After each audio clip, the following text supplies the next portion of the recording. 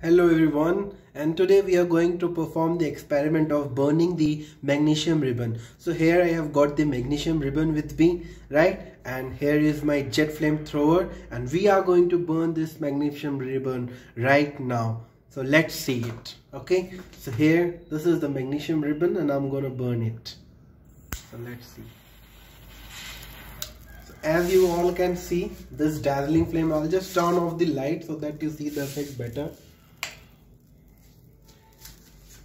You can see this light, okay, it's dazzling and you should not look at it for more time, right? And this, you see the white residue is nothing. See, this white residue which you have is nothing but magnesium oxide itself.